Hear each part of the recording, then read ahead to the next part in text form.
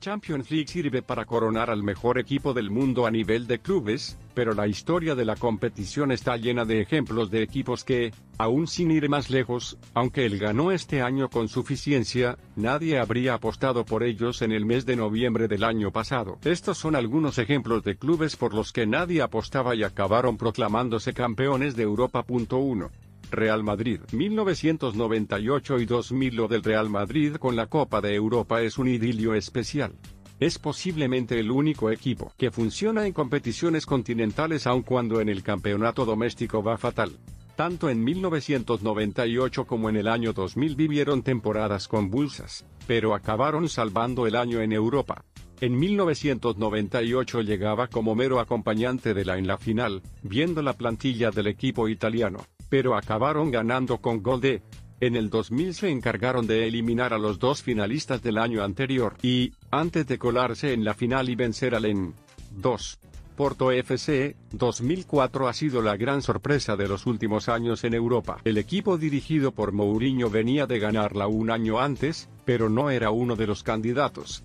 Ni siquiera empezaron bien en la fase de grupos, pero pasaron de ronda y eliminaron a clubes como el, octavos, y, semifinales, antes de vencer en la final. 3.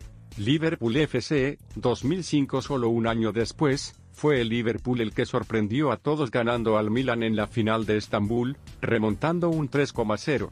No solo fue una victoria inesperada por lo ocurrido en la final, también por el hecho de que aquella plantilla del Liverpool se había configurado un verano antes con la llegada de Benítez y nadie esperaba hacerse con el trofeo más importante a las primeras de cambio. 4. Chelsea FC, 2012. En uno de los años más convulsos en la era, fue cuando el proyecto del magnate ruso conquistó por fin la Copa de Europa. Aquella temporada se fichó como técnico, y sin embargo tuvo que ser reemplazado por en el banquillo. Fue la Champions League. El marfileño se empeñó en salir campeón de Europa y lo logró en la final ante el mismísimo equipo anfitrión. Para el recuerdo, el partido de semifinales con el Barça asediando la portería de sin éxito. 5.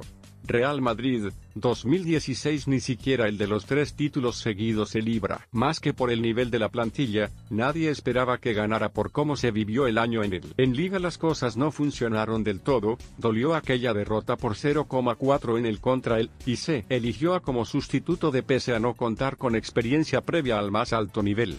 Aquella fue la mejor decisión de todas y el equipo acabó ganando la final al Atlético de Madrid. 6. Bayern Múnich, 2020. Han ganado de forma arrolladora el torneo y se han hecho con el triplete, pero pocos, muy pocos, apostaban por el equipo bávaro al principio de la temporada 19-20. De hecho, se hablaba más de renovación de la plantilla que de posibilidades de ganar el título europeo pese a contar con un buen equipo. La llegada y el rendimiento de jugadores como, lo cambiaron todo.